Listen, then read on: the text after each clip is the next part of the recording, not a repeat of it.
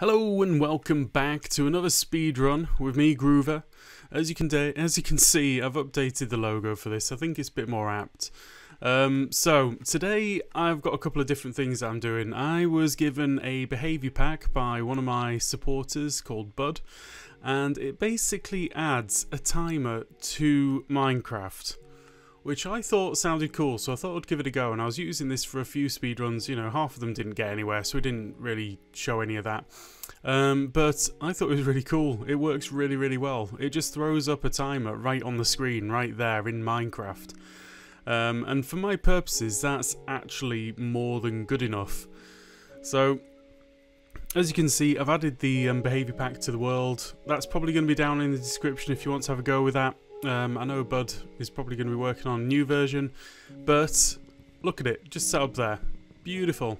I don't need to worry about milliseconds. I'm not that kind of speedrunner. I just want a personal best. So, yeah, basically a simple start off, as per usual. And the reason you're getting to see this one is because there's a couple of interesting strategies. I want to call them strategies. I made a few mistakes. Let's be honest, I always make a few mistakes, but I tried a few different strategies as well that worked out. So just there, I've just spotted a village off in the distance. We're going to head towards the village, get ourselves some tools organised because there's some exposed rock right here. So why wouldn't you? So yeah, gonna get tooled up, go to the village, see what we can find. I'm running this at 160% speed because I think a few people quite enjoyed that format before, where I was running a little bit faster just so that you could get a flavour of what was going on and my commentary over the top about what my thinking was at the time in the various points. Now, I've actually been streaming this on my Discord to my patrons, and we just chat in the thing. I do the speed running and we do the recording, and eventually I chop it up like this and do a voiceover. So that's why this is like this. But I think it's actually a really nice format of doing this for me. It means I get to interact with my patrons, and I also get to do the speedrunning thing for you guys. So yeah, heading into the village. Now, from memory, we had some really good seeds on this day, and also some really, really bad nether spawns, as per usual. So yeah, straight in for the golem because I can, and I made a mistake straight away and he's going to get me, and that was nearly the run over. I haven't been doing enough speedruns recently to really get into this, but yeah, I decided to regroup, run away, get organised. Thankfully on easy mode it's not too bad. I've been trying to do critical hits wherever I can. I keep forgetting about the critical hit thing and I've just spam clicking because it's an option in Bedrock. So yeah, the critical hits is definitely a change. Bit of food going on here, getting the hay. Gonna be having a look around for a forge, see if there's anything decent. Not sure, can't see any. I always like a lot of hay. I always think having more hay is a good thing. So I do waste a bit of time getting myself some food organised. But the hay bale's so useful. You can just use it for the for reducing fall damage and all sorts of things, and food, it's just like the ideal food source for me. So I always go for that whenever I can. Right, getting ourselves situated out, organising the hotbar so that we're basically ready to go to the Nether, which is pretty good. 5 minutes for me getting ready to go to the Nether on a random seed. Yeah, I'm happy with that. It's not the best, I've done much faster, but still. 5 minutes in the village wasn't exactly close. I can't remember why I start heading in this direction. I think I see some features, but I can't remember. I can't see them at the moment. Oh no, I decide straight away to go below ground. That's right. And just grab a little bit more iron on my way. Hopefully this isn't too dark for you guys. It looks actually quite good in the edit, which is great. Oof. Yeah. Straight back on with it. You don't need to worry about your health too much, but I do need to remember to do that eating a bit quicker. That's my main problem right there. Eating. So yeah, I get really lucky, go straight down, find some lava straight away, get organised right here. So first things first, cooking up the iron, sorting out a beginning of a portal, using the lava to do the cooking rather than going and mining anything, because that's obviously much, much faster. Right, and then this is where I normally do a very... yeah, that was annoying. I normally do a very, very safe version of the portal building, which is much slower, but I think on this occasion I actually get enough guts to do it properly. So, like that. I think that's what most people do. So, yeah, flowed perfectly to where I wanted it, which is great. I do always get a little bit nervous about that because I hate water near lava, because water sees lava as an air gap and it gets excited and thinks it can flow everywhere, and it's just a mess. Right, getting this thing lit.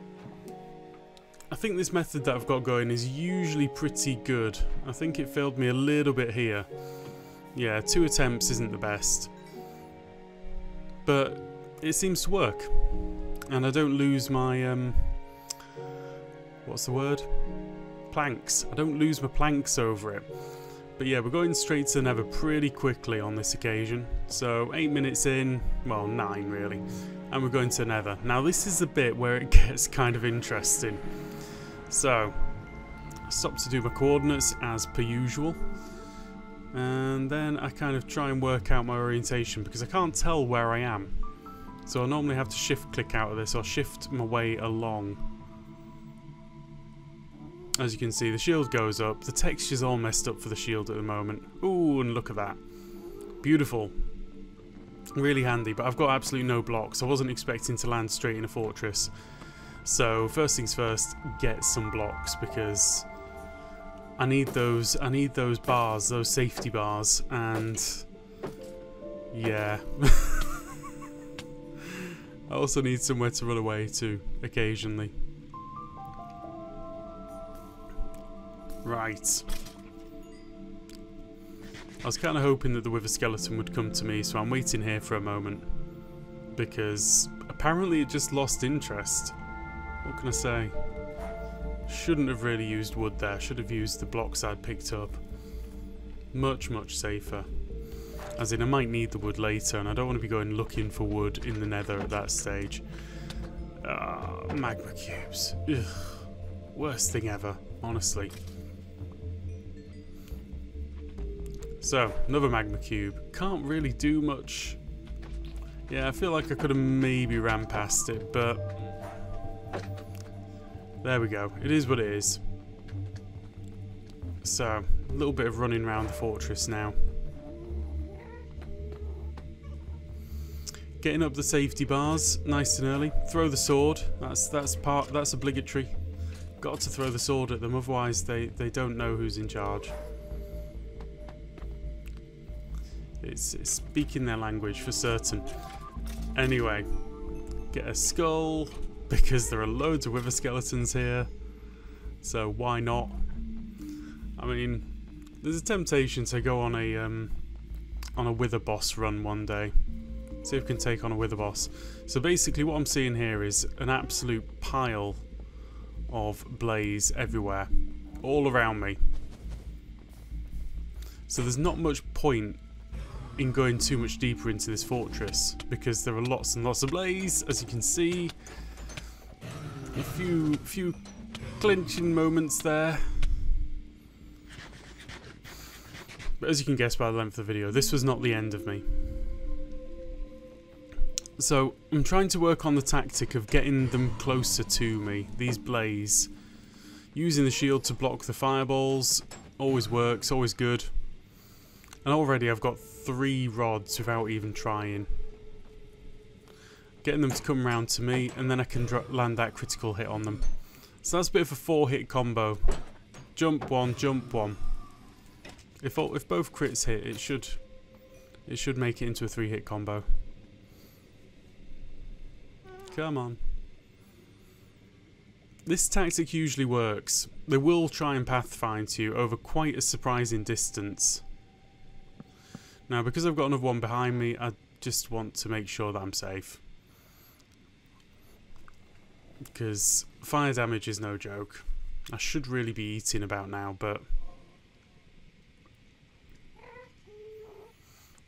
Here we go, it's definitely close enough. 4 hits. And of course, throw my axe down, just because. I should say, I'm using a different keyboard to usual. I picked up a couple of keyboards really cheap off eBay, and they were broken, and I fixed them.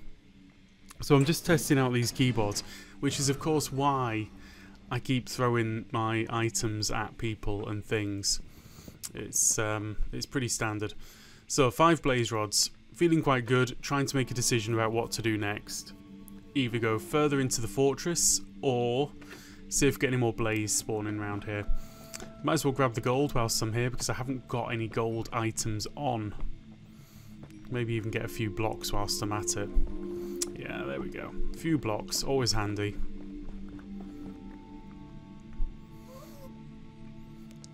Right, so kind of planning to go a bit deeper into the fortress. Get the blaze to come to me. I'm really looking for 7 blaze rods.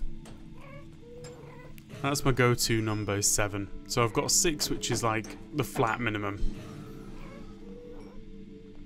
There's another blaze up there, so let's get that one.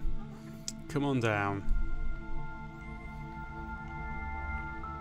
So 7 blaze rods is going to be able to give me 14 pearls. Now there's been occasions where I've landed in the stronghold with absolutely no Eye of Ender in the thing at all.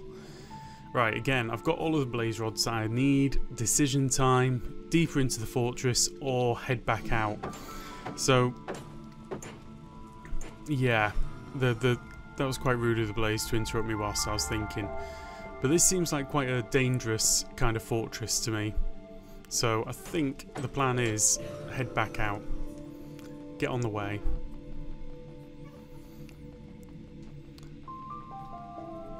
So yeah, once again, more blaze. There are blaze everywhere. I should have really taken that opportunity to eat.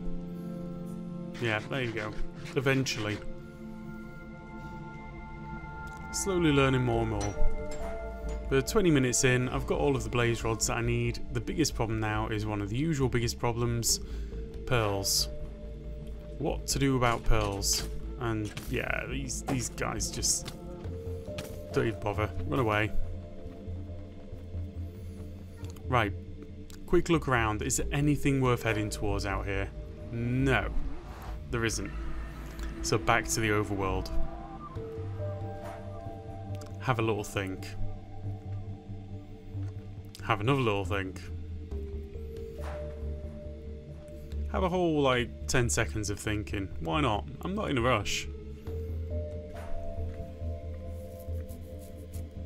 Actually, that's more like 20. Jeez.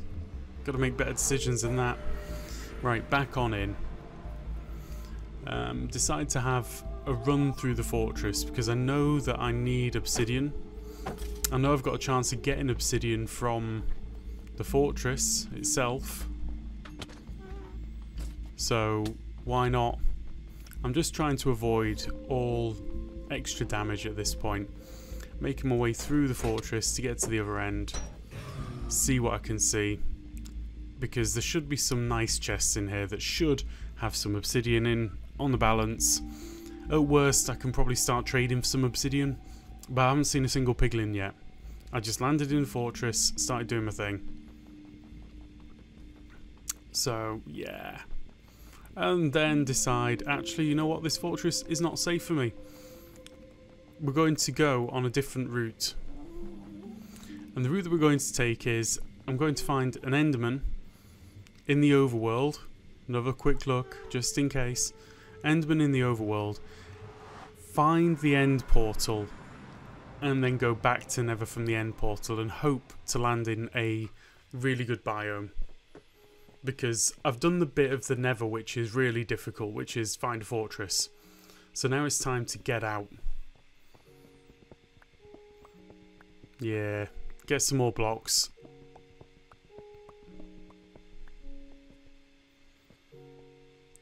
But as it turns out, I've got to step up anyway, which is going to take a lot of time.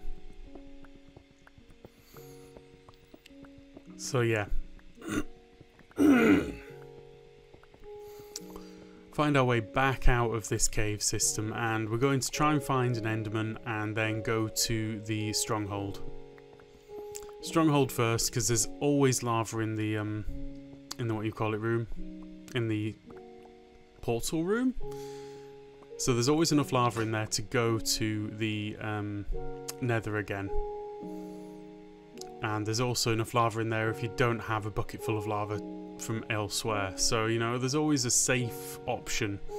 If you can get to the stronghold, you've always got the option of getting back to the Nether and getting the things that you're missing. Now, because I'm doing this with some people watching, I'm using quite a lot of torches to keep things bright so they can see what's going on. Also, if I'm playing this with a little bit of light on my screen, I can't see a thing. So I need the torches just to get out. So that's why we've got the torches here. Normally I wouldn't bother with the crafting of the torches or, you know, anything like that. I thought, yeah, gravel. I did the usual thing with gravel because there is so much of it. I thought, yeah, that was great. Great tactics. I tried.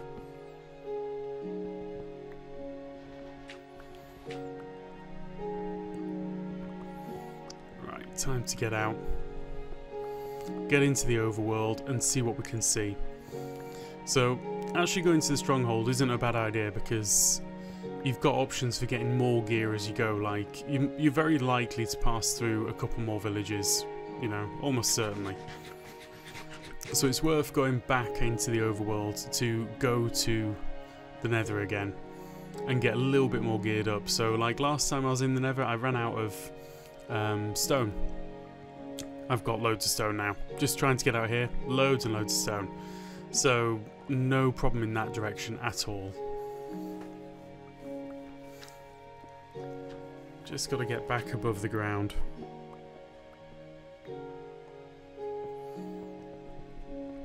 Yeah, this stage I get bored.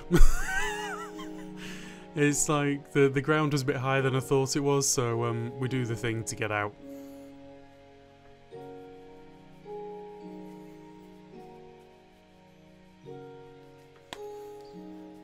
Right, this is the village that we were in, so time to have a quick look around.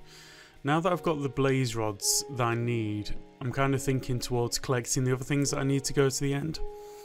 So, I'm gathering up a few extra beds just to take with me, just in case on the odd occasion the actual stronghold isn't beneath a village. I think I grabbed myself 4 beds in total. Now, I've been doing some practicing. I think a safe number of beds for me right now is 6, because I can't always one-cycle the dragon. But I can almost always definitely 2-cycle it. Right. So, this stage, looking for an Enderman. It's 28 minutes in, so I should be into my second nighttime cycle. Because I was basically in the Nether within the first 10 minutes, so I completely skipped that night cycle. On to the second night cycle now. And that's what I'm thinking. I know I've only got about a minute and a half, 2 minutes before it starts getting dark. So at that point, I'm pretty sure that I should see some Enderman or something spawning. So that's the bet that I'm hedging. I just want an Enderman to spawn in the overworld that I can kill and get a pearl from. See, another village. Villages are very abundant when you're looking for the stronghold, because usually it's all on the line. So the villages generally are laid out in a grid system. So what I'm hoping to find here is some more forges? Yeah, so through the back window of the forge. I nearly missed that, I don't know why. But that's super useful. So if I did find some diamonds, then I've got the opportunity of actually getting a diamond pick to get the obsidian. I'm not stuck anymore. I've got plenty of stuff. Yeah, go for an iron sword just because a bit more effective really, that's all. Carrying on through the village, nothing much of interest. I've got as many beds as I felt that I needed. So at this stage, it's coming in dark. It's time to start hoping for an Enderman. And I think I remember seeing a... Oh yeah. I thought I'd just take a random bet on this one having a stronghold below it. It was just a bit of a hope, really. Like, I'm quite far out. There's a possibility there's going to be a stronghold. So why not dig down and just see? Problem is with this one, it's probably a bit too close to the last village, and if I did go to Nether, it might take me back to the other portal, which would be a bit of a pain. So yeah, we dig down, see what we can see. Yeah, why? 25? Very unlikely at this stage. I think I'd take it all the way down to Y11 anyway, just because. Yep, it's a big fat no. And then gravel everywhere. It's like a trap.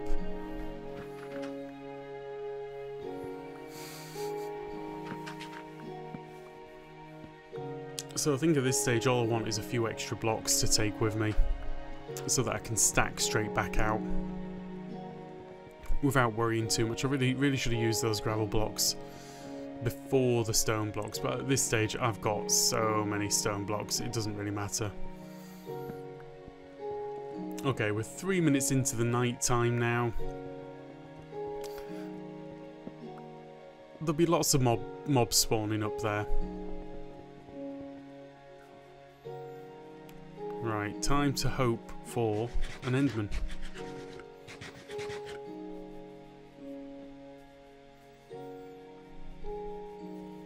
Just doing a few circles, just in case something turns up. I decide that the village isn't a good place to be. Light levels are too high.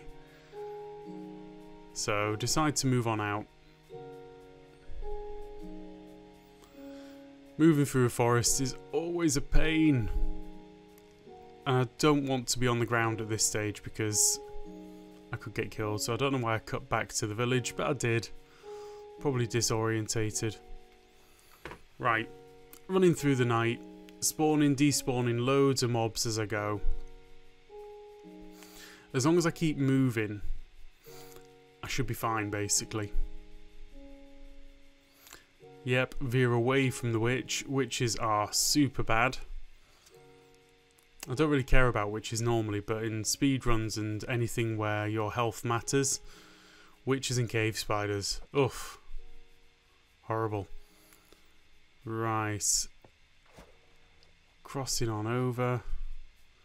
Gonna leave the creepers behind. Lots of creepers. Yeah, it doesn't matter. No damage. I've got enough armor on at this stage that it doesn't really matter. Don't like crossing a swamp like this, but I'm heading towards the mesa because the mesa might have some better spawning options for things like Enderman. You can see a bit further. Nice and flat, nice and dry. Anyway, there's an Enderman off to my left. Why did I not see that? That's the first question. Oh, I did see it. Right. Get into the water. He's not going to follow me into the water. It's pretty safe. I'd much rather take on Enderman in the overworld than in the Nether. Right, so very, very lucky. Got my pearl.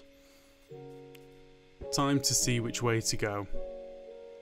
And hope that the pearl doesn't break. Yeah, this was kind of annoying. Somehow the pearl ended up in the most inopportune place. Like right on the corner of 4 blocks. So it wouldn't fall down until I broke all 4. Anyway, we've seen what direction we need to go in. We're going to head in that direction and hope. Basically, once I've got a head in, I'm just going to run in that direction until I hit a village. And then at the village, I will start hoping that it's the right village with a stronghold. And all of that.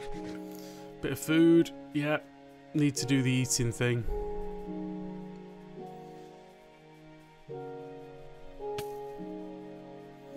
Yeah, at this stage I'm thinking I don't want the mobs, so I'm going to have a little sleep. Now, something that I discovered recently, and I don't know if this is a standard thing now, but if I put a bucket of water down on snow, you don't get snowballs anymore. When did that change? That is very recent. And it's very sad because I thought, right, I can just get loads of snowballs, all that I need is a bucket of water, zoom, loads of snow. No, did not work. Had to craft myself a spoon, which I wasn't terribly impressed with. I don't like that. But anyway, the snowballs are for the dragon, of course. If I make it to the dragon, then I can throw the snowballs at the dragon, making all of my hits much higher than they should be, and take it from there, basically. So that was the plan. At this stage, my inventory management's getting a little bit annoying, so I'm throwing things away. Didn't want the bones, wanted the arrows. Already got the snow, but you know, why not? Right, down the other side of this hill. I think at this stage I might have seen a village off in the distance, so I'm kind of heading towards that.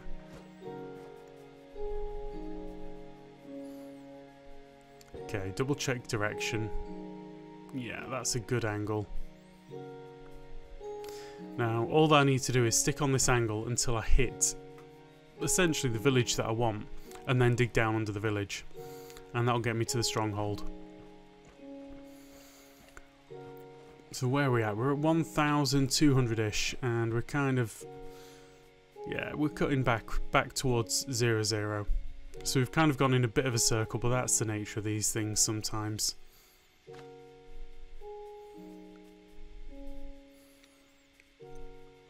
Nothing worth really stopping for here. So, going towards this village, because I kind of assume that actually, based on the angle of the pearl, it's the next village that I want, which would be in a straight line away from this village.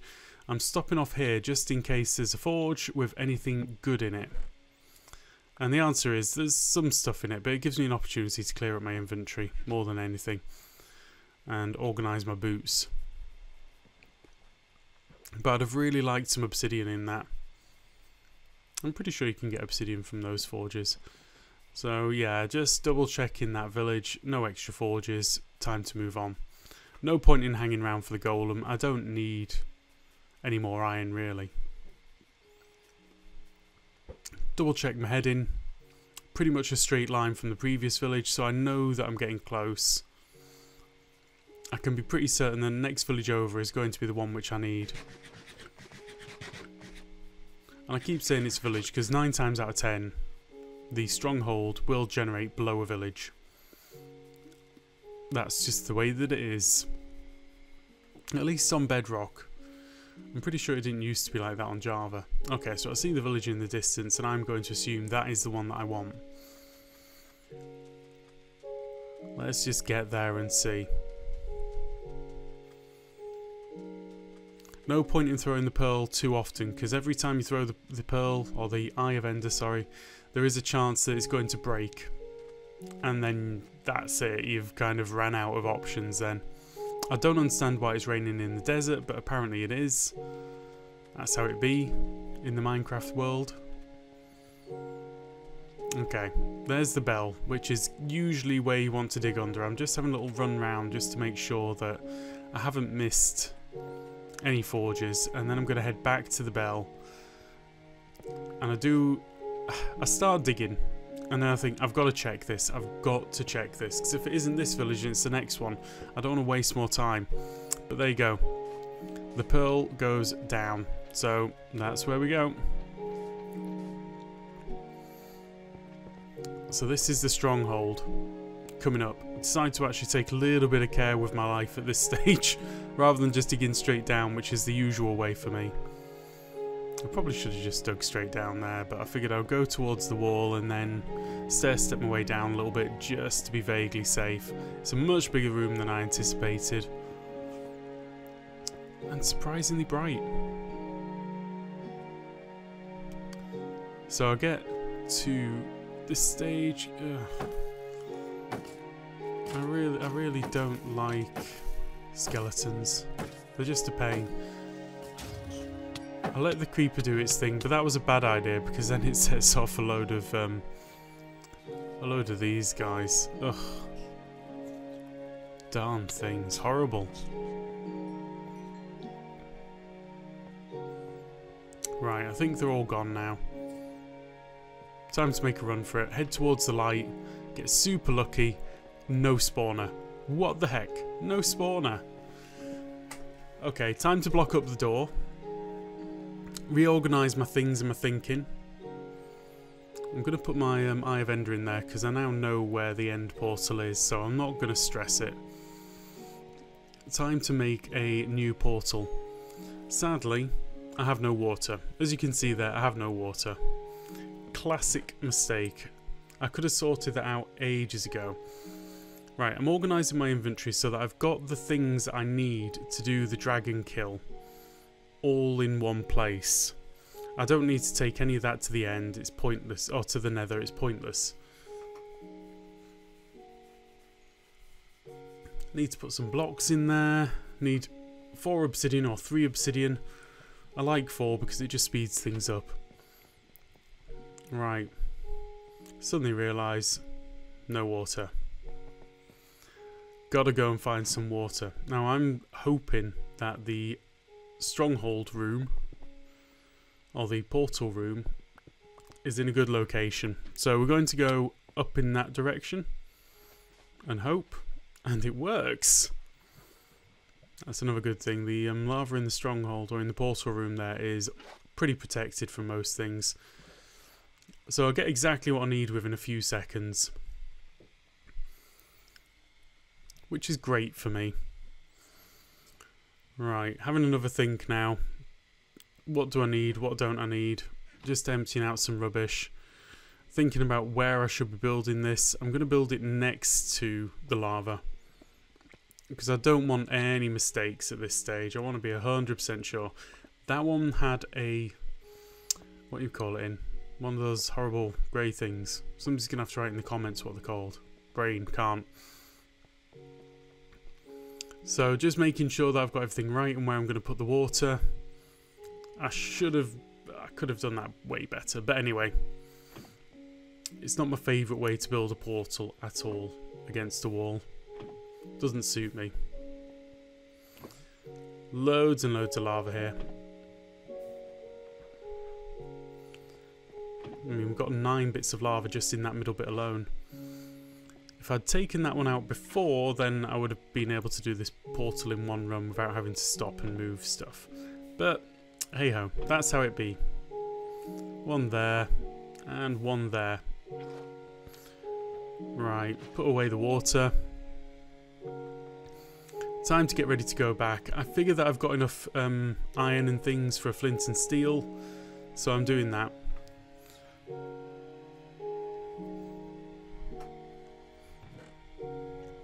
Right, a little bit more tidying up of the inventory. I'm taking the gold on the off chance that I find some piglins and I can do some trading to get that obsidian, or the crying obsidian, that'll do. Crafting up a bit more of the gold.